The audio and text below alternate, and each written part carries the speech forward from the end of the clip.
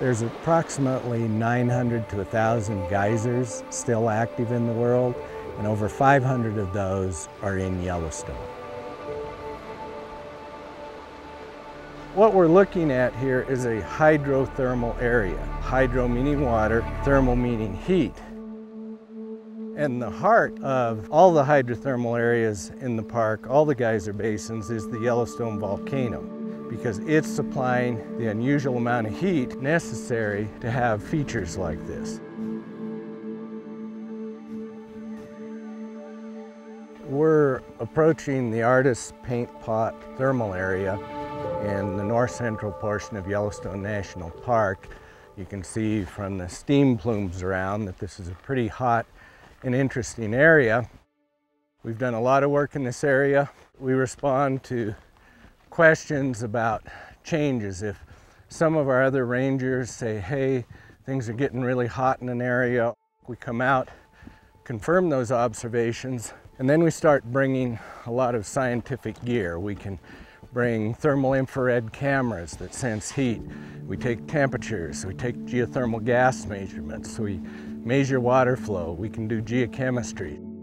This camera is a way to visualize heat, the total heat output of these, and the changing heat patterns is how we monitor changes in the hydrothermal system of Yellowstone. This might be an interesting place. We have basically all four types of thermal features in this area. We have some very sporadic geysers, we have hot springs, we have mud pots, and then we have steam vents. And this is a great place to see the interaction of all those.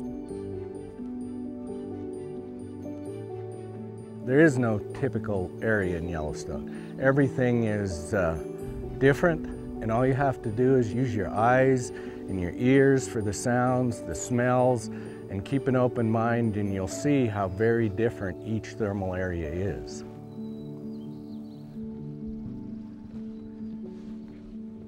We have a pool here that's at the boiling temperature of water for this altitude, and that's 92 Celsius or about 200 Fahrenheit. So this is a great example of how a geyser eruption occurs.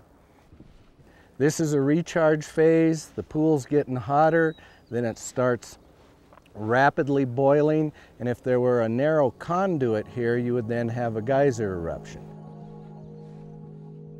It has a very explosive volcanic past, it has very active hydrothermal systems.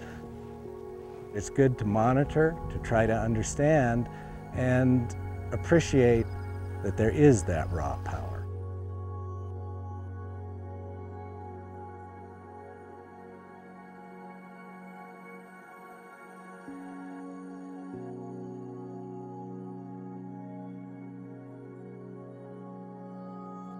Eventually, Yellowstone, in hundreds of thousands or millions of years, will probably end up looking like the Snake River Plain.